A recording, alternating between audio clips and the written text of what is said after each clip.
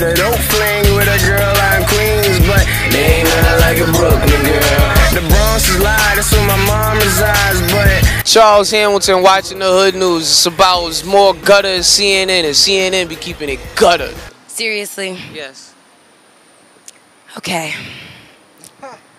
Like 15 minutes. Go ahead. Matter of fact, I have a question for you. Let me interview you there. Go ahead, interview me. What's up? How fun was it to pick me up at the airport?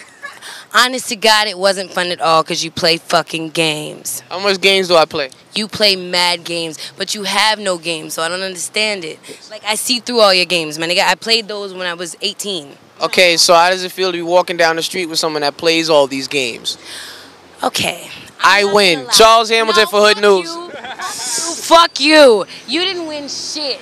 I wrote the sickest fucking 16 about you today. Is this a battle? Is this a battle rap? A battle of Hood News. Take it to the streets. Okay. On the streets. You want to battle me? You want to battle me? Go ahead. In Hollywood. You know what?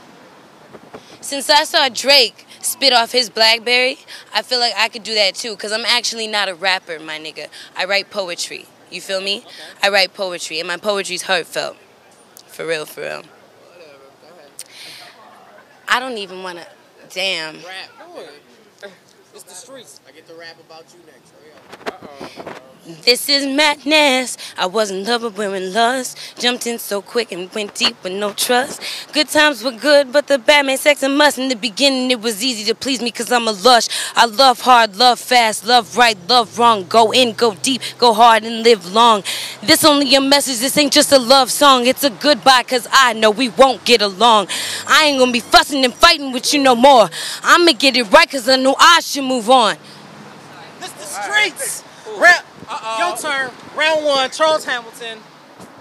I won before I even opened my mouth. So you should already know what that poem is about. So, to not even belabor the point, you made your point. Now let me make up a more major point. Okay, call me irresponsible and immature, but you're beautiful. What the hell else would I hit it for? Now, I could say that I hit it raw, but that would mean that you would have to get in a bar, or I just not need to go there. That's no fair. There's no squares in this circle, so why would you go, oh yeah, you're here in front. Oh. You punched me though. I didn't mean to do that. Let's keep it clean. I had a dope fling with a girl out